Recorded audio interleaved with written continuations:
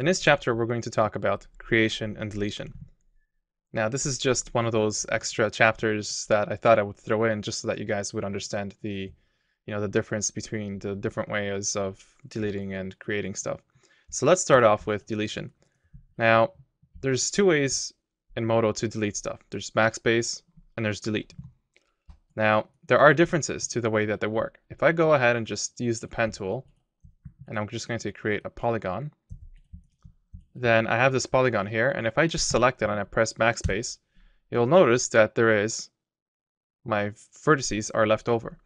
Now, generally when you're deleting stuff and you have leftover vertices, that's bad news because usually vertices are not displayed. So if I go to here, visibility show vertices, you'll notice that they're not there.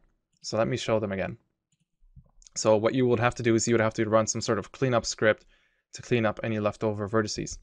But if I had pressed delete instead, you'll notice that those vertices are now deleted. Well, what if I was in edge mode? Well, let me just create an edge between here and very quickly extend the geometry. Okay, and we have something like this. What if I wanted to just delete this edge here? So what if I press backspace on my keyboard? What you'll notice is that that edge got removed. Same thing with the vertex. It got removed, but this polygon is intact.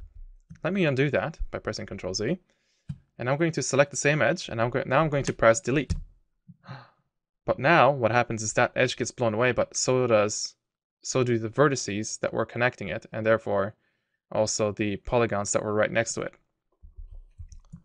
Now, if these polygons didn't exist here, and if I had just pressed delete on this edge here, you'll notice that once again the vertices stay, but this edge and the surrounding polygons are deleted. So everything that it touches pretty much gets deleted on both sides of the edges.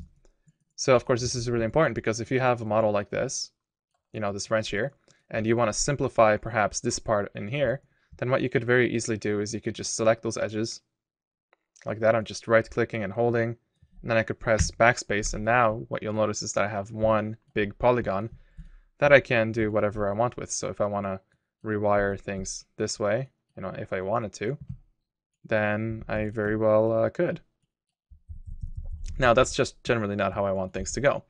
But what if I had selected these edges and I pressed delete? Well, now you'll notice that I have a big hole in here, and this is no good. But sometimes you want that. Sometimes you just want to perhaps get a different stab at things, and you might want to do something like this, and that's perfectly fine.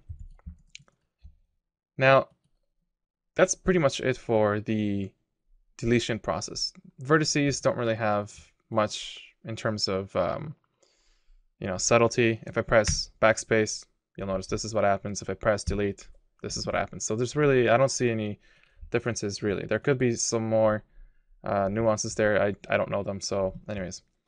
Now, what I should also mention is that the creation process, well, there's a few things to it too. So let's create a few polygons. I'm just going to delete this one here. And what I'm going to start off with is vertices. So there's a number of ways to create polygons, one of which is by using vertices. So if I make a selection clockwise, so I'm going to select this one first, I'm going to press and hold shift, and I'm going to select the next clockwise vertices, and then I'm going to press the P hotkey to create a polygon. At the same time, you could go into the polygon button here and then press make, and that will make a polygon for you. Now, it's actually important to usually choose the auto button as you press the make button, because what that's going to do is if you just chose auto, it's going to determine what kind of surface is around this model, so that it's going to make a proper kind of polygon in here. If you were working on pixel subdivisions or just regular subdivisions or faces or etc., then you could specify whether I want it to be a p subdiv, and you'll notice that it's got a different color because this is actually a separate surface. So if you want to be specific, you could, but generally I choose auto because that's what you will use when you're modeling. So let's get back to here. So that's basically how you work with vertices. Now I should also mention that if I delete that polygon and I try to go counterclockwise, and I press make. And actually, I guess what I should have done is not change this to auto.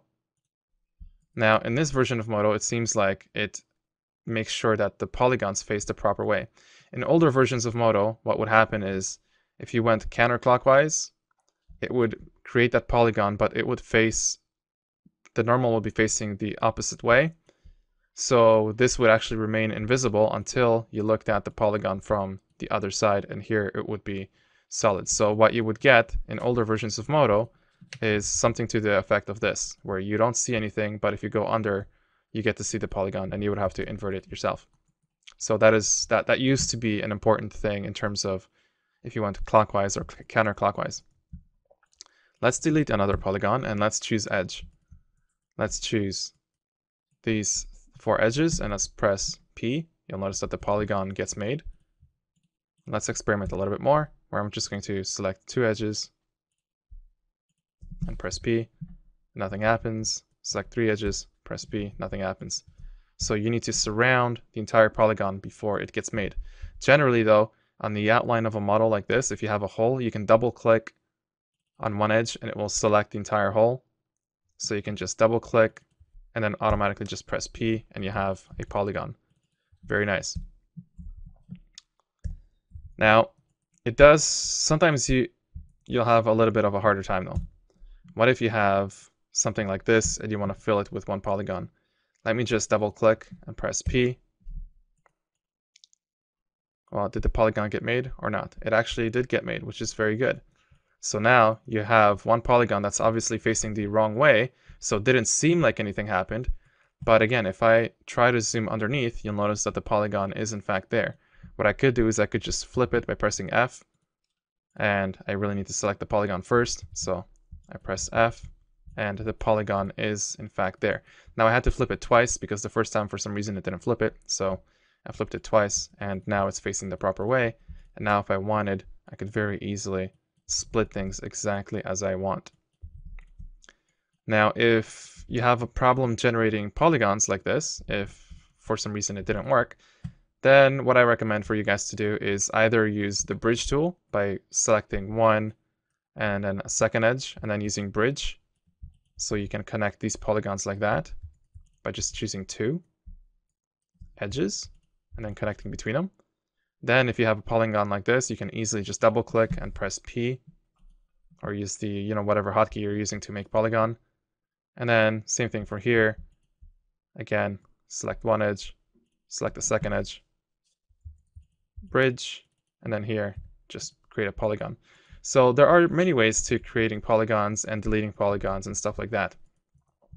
So that marks the end of this chapter. Cheers.